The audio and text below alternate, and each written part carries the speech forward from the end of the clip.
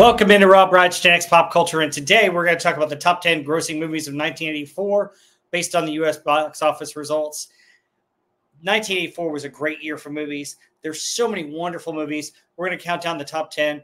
Some of these top 10 movies, one or two of them came out actually in 1983, but they came out so late in 1983 that they really hit big in 1984. And there's one or two of these movies that came out in late 1984 and would have been higher on the list. I'm also going to tell you about some movies that didn't make the top 10 that are great as well. So let's get started with our first film here. Bear with me as I share our screen here. We're going to do this a little bit differently because I think it's a little bit better than my face being with the pictures.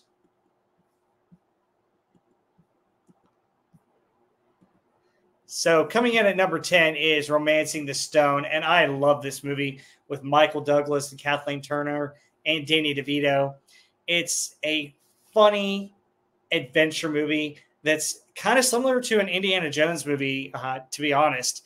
The screenplay was written 5 years earlier by Diane Thomas, who was a Malibu waitress at the time. And unfortunately, it was her only screenplay. She barely got to see the movie and have a little bit of a success because she died tragically in a car accident a year and a half after the film's release. So sad that we lost her because she gave us such a wonderful movie, but I love this movie. It's one of my favorites. A couple of interesting facts in addition to this are Sylvester Stallone was originally considered for the role of Jack T. Colton. Can you imagine Sly in that role? I can't really imagine him in the role. Other actors that were considered were Burt Reynolds, which would have been interesting, but I don't see him in that role. Clint Eastwood, Paul Newman, and Christopher Reeve. I think that they nailed it when they picked Michael Douglas for this role. He's perfect in it. Joan Wilder, instead of Kathleen Turner, the other person considered for that role was Deborah Winger. I think Kathleen Turner is fantastic in this movie. She plays it really well, and it's just an outstanding movie. Just so you know, studio executives were so sure this film would be a flop that Robert Zemeckis was preemptively fired from directing Cocoon. That's how little they thought of this movie. It turned out to be such a success that Zemeckis was able to go forward with his own project, Back to the Future. So if we didn't have Romancing the Stone as a hit, we might not have gotten Back to the Future. Can you believe that? That's how the movie business worked, and that's how Zemeckis was back in the day. He's a great director, and I'm so glad that this one worked out for him. All right, moving on along. Terms of Endearment. So Terms of Endearment is another movie that actually came out at the end of 1983, and it was still gaining a lot of traction in 1984. This was a mega hit with several Academy Award nominations, starring Jack Nicholson, and it's a kind of a romantic comedy. Brooks wrote the supporting role of Garrett Breedlove for Burt Reynolds, who turned it down. Yet another film that Burt Reynolds turned down. Wow, that's two in a row we've got here. He turned it down because of the verbal commitment that he made to appear in Strooker Ace. There were no awards in Hollywood for being an idiot, Reynolds later said of the decision. Harrison Ford and Paul Newman also turned down the role. McClane and Winger reportedly did not get along with each other during production. Big surprise there, given their big personalities. McClane confirmed this in an interview that said it was very rough shoot, chaotic, like working with tension on the set. A lot of tension with those two. On working with Jack Nicholson, McClane said working with Jack was crazy, which I've heard many stories about working with Jack Nicholson over the years. I've heard that he's one of the most professional actors, though. He gets his lines right every time, and he's just amazing to watch from what I understand. Another interesting fact about this is the exterior shots of Aurora Greenway's house were filmed in Houston. The exterior shots of locations intended to be in Des Moines and Nebraska were actually filmed in Lincoln, and many scenes were filmed on or near the campus of the University of Nebraska at Lincoln. While filming in Lincoln, the state capitol, Winger met the governor and started dating him. So they dated for 2 years after that. So interesting facts about this movie. It was one of those movies that garnered a lot of attention, had some wonderful actors in it, and was nominated for several awards. All right. another hit coming in number 8. One of my favorite Star Trek movies, Star Trek III: The Search for Spock. This movie is spectacular. I remember going to see it with my family in the theater.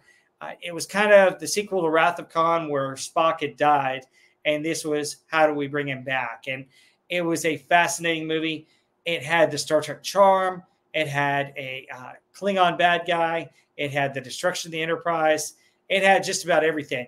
It even had some fun, cheesy one-liners in it. But here are some of the facts about it. Studio chief Michael Eisner, yes, the same Michael Eisner who went on to become the president of Disney, was reluctant to hire Nimoy because he mistakenly believed the actor hated Star Trek and had been demanded that Spock be killed. Nimoy was given the job after persuaded Eisner that that was not the case. Originally, the Romulans were supposed to be the villains and not the Klingons, but Nimoy preferred the more theatrical Klingons, feeling the pursuit of Genesis was analogous with the Soviet race for nuclear weaponry. So that's kind of a Cold War feel that they had to it. Bennett took the opportunity to flesh out the alien race who he felt were ill-defined in the television series.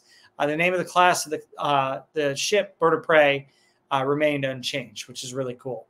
I do like the Bird of Prey that we got in this movie. I thought it was a little bit better than some of the Bird of Prey ships that the Klingons had in the original TV show. Bennett and Nimoy used the open thread of Spock mind melding with McCoy at the end of Wrath of Khan as a way to explain Spock's restoration. The idea and name of Vulcan Katra came from Bennett's discussions with Nimoy. The actor referred to the producer to an episode of the series Amok Time, which is a fantastic episode. Check that out if you've not checking out the original series. The whole original series is fantastic, but Amok Time is a wonderful episode that suggests that Bennett a high level of spiritual transference among Vulcans. So Wrath of Khan coming in at number 8. The Search for Spock. Wrath of Khan would have been number 1. Search for Spock coming in at number 8 here in our countdown. The next movie that came in at number 7 is Beverly Hills Cop. And actually, Beverly Hills Cop came out in December of 1984. And it's amazing that it's at number 7 for just a month's worth of box office results. Had you looked at the full tally of the entire box office, Beverly Hills Cop would be number 1. That's how good it is. Eddie Murphy was spectacular in this movie. Judge Reinhold is great, and it's a lot of fun. Incidentally, Beverly Hills Cop was part of the reason why Eddie Murphy couldn't do Ghostbusters. He had already agreed to do Beverly Hills Cop. That's one of the reasons why he couldn't do it. The first time in Beverly Hills Cop franchise it shot him to international stardom, and he won a People's Choice Award for Favorite Motion Picture. He was also nominated for both Golden Globe Award and Academy Award for Best Original Screenplay. Sly Stallone was originally considered for the part of Axel Foley, which would have changed the entire movie. It would have changed it completely. I'm glad Eddie Murphy did this movie. Again, we're seeing more of this with Sly Stallone being considered for a couple of roles here, which is fascinating how he's related to a bunch of these movies. And Burt Reynolds as well. In one of the previous drafts written for Stallone, the character of Billy Rosewood was called Siddons and was killed off halfway through the script during one of the action scenes. Stallone had renamed the lead character to Axel Corbett, with the character of Michael Tordino being his brother and Jenny Summers playing his love interest. So Stallone had a little bit of input in the screenplay, but ultimately he decided not to do it. He had said that the script for Beverly Hills Cop would have looked like the opening scene from Saving Private Ryan on the beaches of Normandy. Believe it or not, the finale was in a stolen Lamborghini playing chicken with oncoming freight train being driven by the ultra slimy bad guy, which, wow, that sounds pretty cool. Producer Don Simpson let it be known that he didn't want to move forward with Stallone's revisions since Stallone wasn't willing to negotiate the rewrite, which is fascinating. Simpson and Bruckmeyer, who were the producers, convinced Eddie Murphy to replace Stallone in the film, prompting more rewrites. Besides Stallone and Rourke, other actors that were considered for the role of Axel Foley include Richard Pryor, which would be interesting, Al Pacino, James Caan, and again, Harrison Ford. And Axel Foley, all those people turned it down. The final shooting draft of the script, which was extensively revised with Murphy's input, was not completed until the day production began. So really big hit for Eddie Murphy. I'm glad Eddie Murphy did it. I think that he just was fantastic in the movie, and he did just an amazing job in Beverly Hills Cop. It's one of my favorites. Number 6 is Footloose. And Footloose was a fantastic movie, ahead of its time, has a wonderful, incredible soundtrack headlined by Kenny Loggins' theme song. And some interesting facts about this. Did you know Tom Cruise and Rob Lowe were both considered for the part of Ren? I can't imagine either one of those guys is the head in this at all. It would have been interesting, but I don't know if they would have pulled it off the way Kevin Bacon did. Kevin Bacon was fantastic in this. So the reason why Tom Cruise couldn't do it, he had done Risky Business, and that was part of the reason why they wanted him, but he was filming All the Right Moves. Lowe auditioned 3 times and had the dancing ability and neutral teen look the director wanted, but injury prevented him from taking the role. Christopher Adkins claims that he was cast as Ren, but lost the role. Bacon had been offered the main role for Stephen King's film Christine at the same time, and he was asked to do screen tests for Footloose. He chose to take the gamble on the screen test, and watching his early film Diner, the director persuaded the producers to go with Bacon. So Kevin Bacon got this and did it instead of Christine, and I think it was a really wise choice because he's fantastic in Footloose, and I liked this movie. It was a lot of fun. There was a girl across the street from me in Columbus, Georgia that I had a major crush on. Her name was Christy Parrish. She always wanted to watch this movie on cable when it came on when I lived in Columbus, Georgia. It was a lot of fun to watch. The film stars Laurie Singer as the Reverend Moore's independent daughter, Ariel, a role for which Madonna and Haviland Morris also auditioned. Valerie Brunelli and Jennifer Jason Leigh were also considered. Diane West appears as the Reverend's devoted yet conflicted wife, and she's really good in this as well. Principal photography began in May of 1983 and was shot at various locations in Utah. The high school tractor scenes were filmed in and around Payvision and Haitian High School. The church scenes were filmed at the First Presbyterian Church in American Fork, while the steel mill was in Geneva Steel Facility in Vineyard, and Lehigh Roller Mills were also locations where Bacon's character worked. Bacon briefly worked at the roller mill as research for his performance. So he actually worked at a mill. So check out this movie if you haven't seen it. It's great. I don't think the remake did it justice, but Footloose is just amazing. The soundtrack's even better than the movie. I love the soundtrack. Check out the soundtrack if you get a chance, because it had a couple of great hits. All right, the next movie is absolutely one of my favorite movies, the original Police Academy. Police Academy is just a hilarious cop movie, and it's a lot of fun to watch. So many wonderful characters. Steve Guttenberg is amazing in it. Kim Cattrall does a good job, and it's just a blast to watch. Some facts about it. Dom DeLuise was considered to direct the film, but unavailable. Hugh Wilson was hired as a director based on his success with WKRP in Cincinnati. Even though he's not familiar with many of the films of this type of comedic drama, he made his own changes to it. So he was, immediately convinced to cut down on the sleaze. So there was supposed to be a little bit more raunchy comedy originally, and Hugh toned it down a little bit. So what he did was he turned down some of the sex scenes. He turned down some of the other gratuitous scenes, and he tried to make a more wholesome comedy. The opening sequence was actually shot in Toronto, Ontario. The camera booth scene was shot on the Cherry Street Bridge in Toronto. The academy was previously the site of Lakeshore Pediatric Hospital in Ethel Ethbok. I'm going to butcher that, and has since become the Lakeshore campus of Humber College, which is fascinating.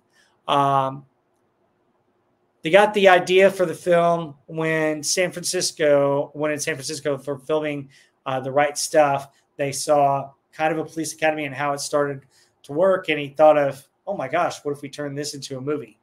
A bunch of ludicrous-looking dance police cadets were being dressed down by a frustrated sergeant is what they saw.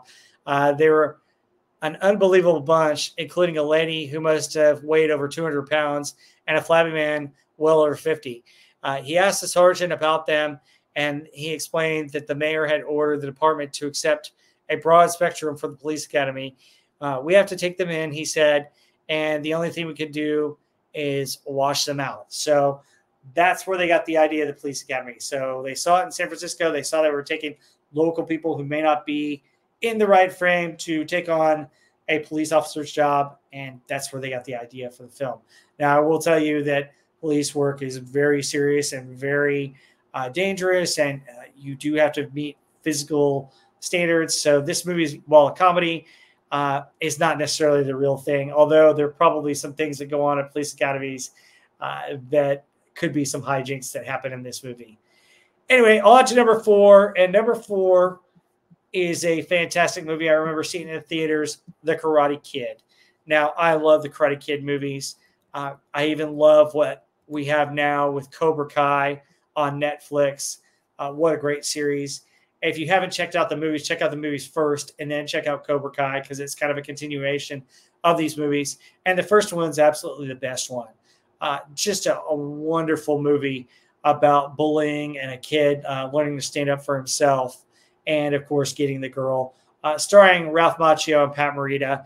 Karate Kid is a semi-autobiographical story based on the life of its screenwriter, Robert Mark Carmen. At age 17, after the 1964 New York World's Fair, Carmen was beaten up by a gang of bullies. He thus began to study martial arts in order to defend himself.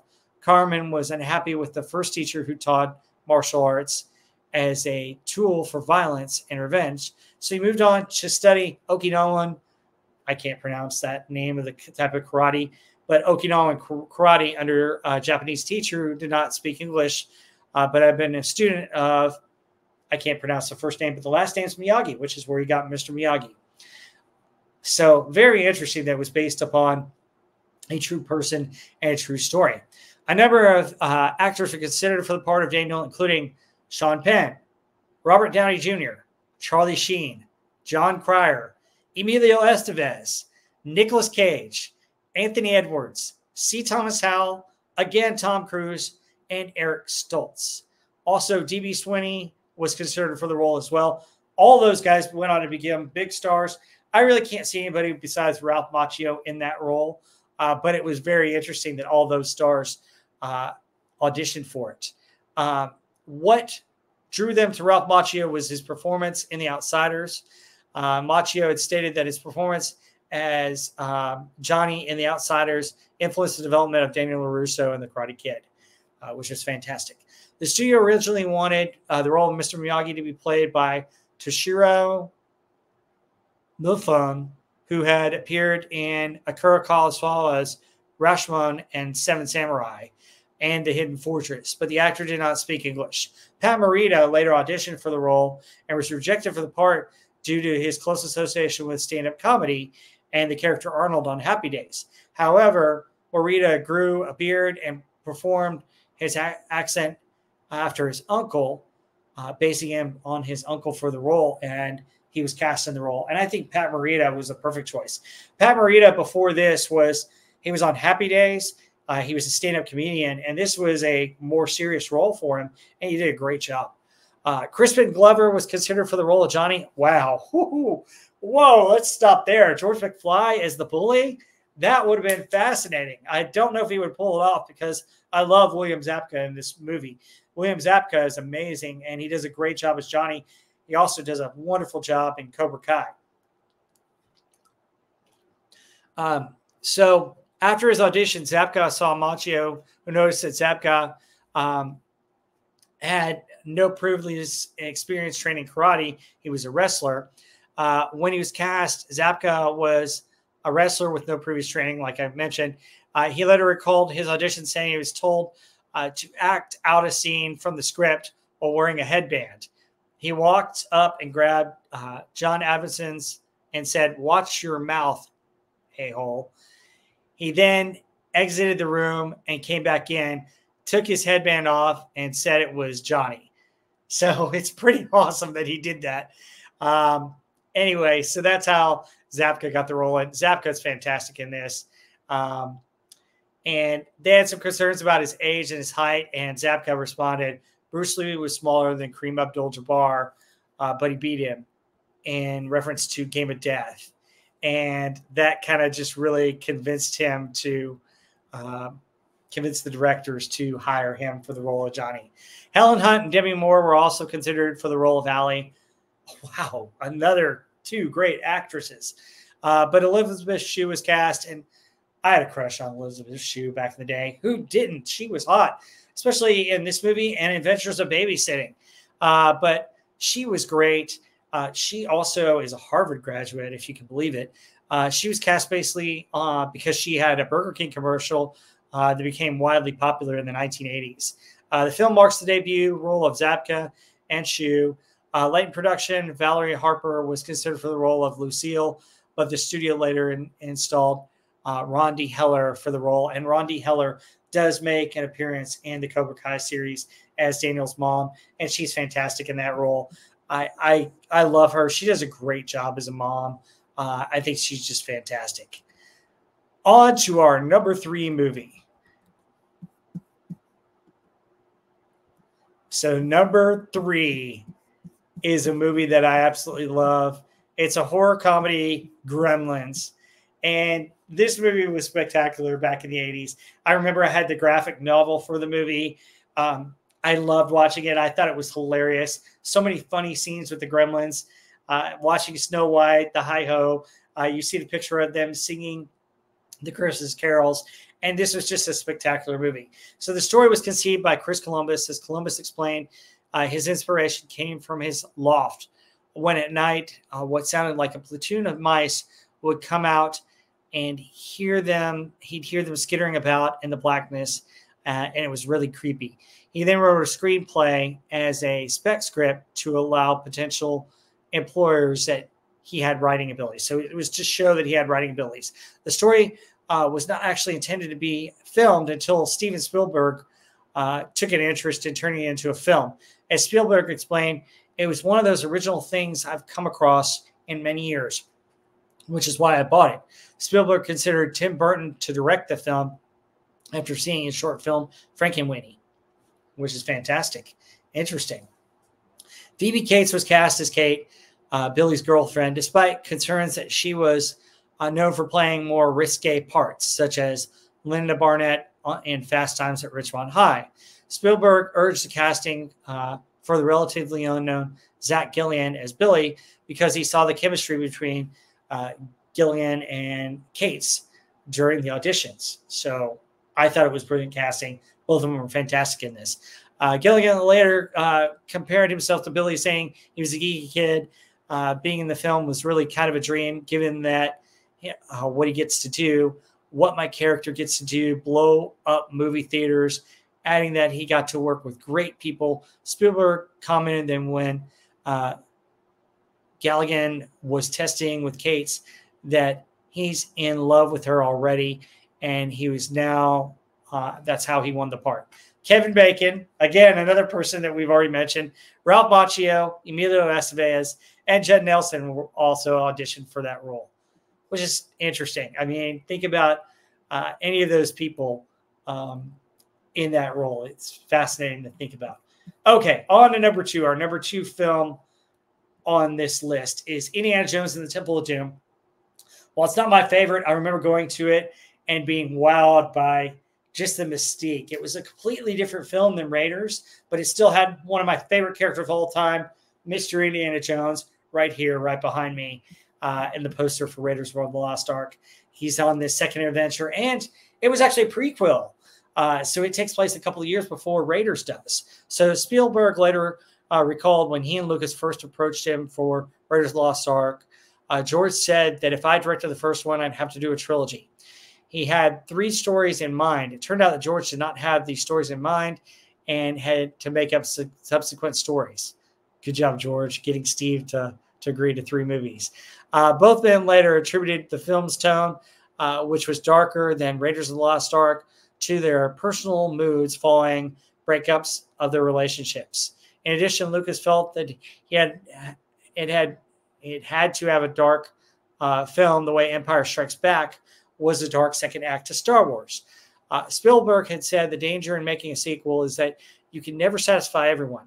If you give people the same movie with different scenes, then they say, why weren't you more original? But if you give them the same character in another fantastic adventure, but with a different tone, you risk disappointing the other half of the audience who just wanted a carbon copy of the first film with a different girl and a different bad guy. So you win and you lose both ways. I think they made a good choice here with a different adventure. It's really interesting to see Indiana Jones in different settings and how they did it. So here's some more facts about it. Lucas set the film in an earlier year to avoid repeating the use of Yahtzees, because he can't say that word on YouTube. He wanted to bring Marion Ravenwood and Abner Ravenwood in, but considering the parts of the story, he just didn't think that they would fit. Lucas conceived of the opening chase sequence with Indiana Jones on a motorcycle on the Great Wall of China, followed by the discovery of Jones on the motorcycle, and also seeing a lost world with a hidden valley of dinosaurs, which is interesting because later on, Steven Spielberg did Jurassic Park. Unfortunately, the Chinese government would not let them film in China, so they couldn't use that. And they had thought of using the Monkey King as a plot device as well, but couldn't do that either. Lucas wrote a film treatment that included Haunted Castle in Scotland, but they decided not to use that as well. Spielberg felt it was too similar to Poltergeist, so they settled for a demonic temple in India, which I thought was the right choice. I thought it was very interesting. So another fact about this movie, for the role of Willie Scott, more than 1,000, actually, actresses auditioned. Among the unknown actresses that auditioned the role were Sharon Stone and Kate Capshaw finally got it. She was discovered after a videotape test showing it to Harrison, and Harrison thought that she did a great job. For the role of Short Round, casting director Mike Fenton arranged open calls for East Asian boys to come in and audition for several roles. And Ke Huy Quan's brother was supposed to be hired, but they liked him a little bit better and hired him, which is fascinating. Quan was fantastic in the role, and Kate Capshaw was great as well as Willie Scott. And this movie was a lot of fun. It was really interesting. I remember as a kid, I was excited and kind of freaked out by the bad guy ripping the guy's heart out. That was so cool, but it was so gruesome. And I think it kind of made the film even more interesting. So check that out if you haven't. Okay, before we get to our number 1 film, let's talk about some honorable mentions, because we have several films in 1984 that were fantastic. So let me get my slides straight. So let me run down a few. Splash, which is a hilarious comedy. The Natural, which is one of my favorite baseball movies, which you can see a review on my favorite baseball movies on my channel. Purple Rain by Prince, which is an interesting movie. It's a fantastic album, though. Prince's album Purple Rain is amazing, one of his best. Revenge of the Nerds, a raunchy, funny comedy. That movie was so funny and so much fun. I had friends that always wanted to watch that every time we hung out, so it was great. Red Dawn is one of my favorite movies. I've got a review on it. It's wonderful. It's a very interesting movie. The Terminator, starring Arnold Schwarzenegger. Fantastic movie. I like it a little bit better than Terminator 2.